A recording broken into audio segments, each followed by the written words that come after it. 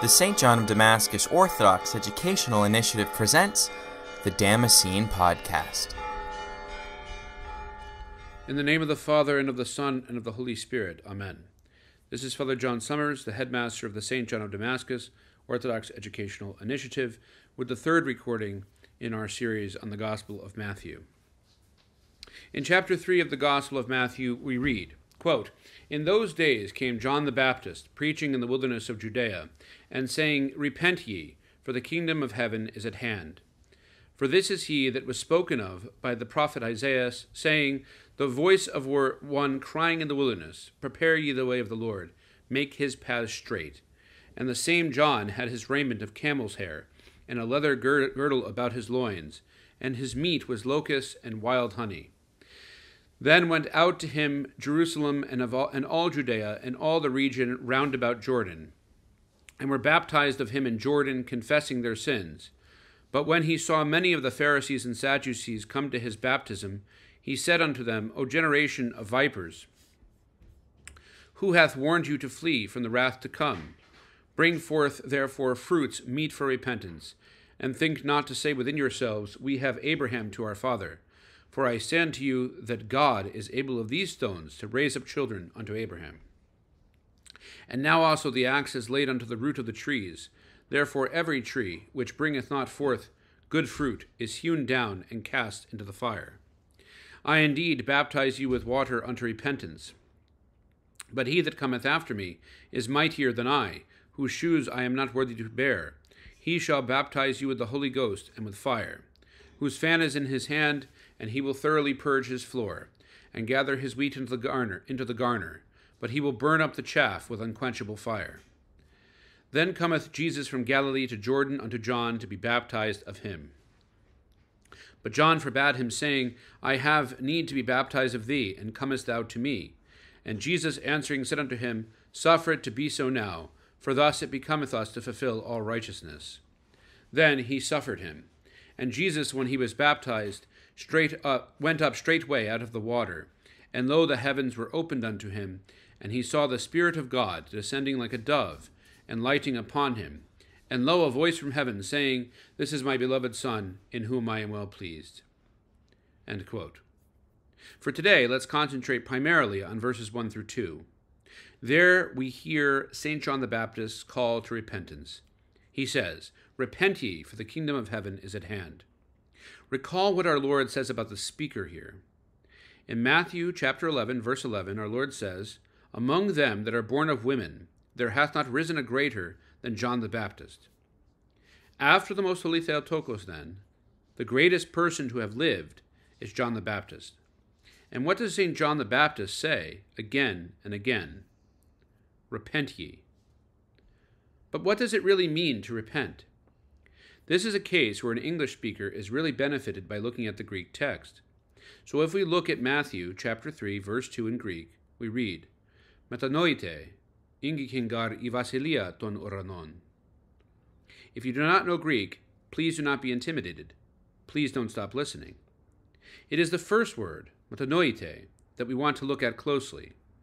That one word is translated in English as repent ye, and that's well and good. But again, let's ask, what does it mean to repent? If we look to a Greek lexicon, we will notice that the verb metanoin means to change one's mind. That is, quote, and I'm quoting the lexicon here, to change one's way of life as the result of a complete change of thought and attitude with regard to sin and righteousness. Thus, we see that what St. John is talking about here is a very deep sort of repentance.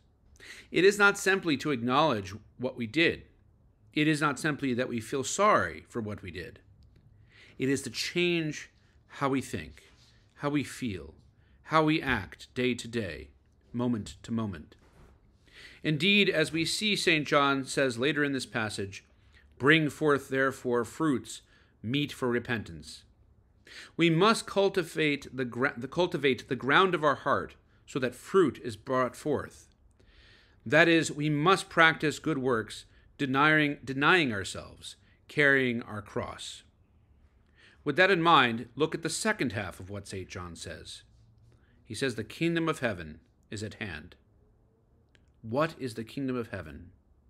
I suppose the short answer is the kingdom of heaven is where God dwells.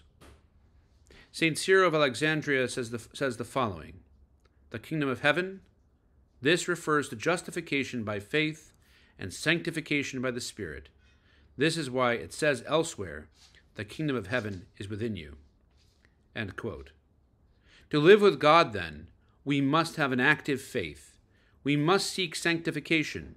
We must seek to acquire grace through repentance and prayer. What might that mean tangibly in these days of fasting? First, the fast is not merely a fast from food, but a fast from sin.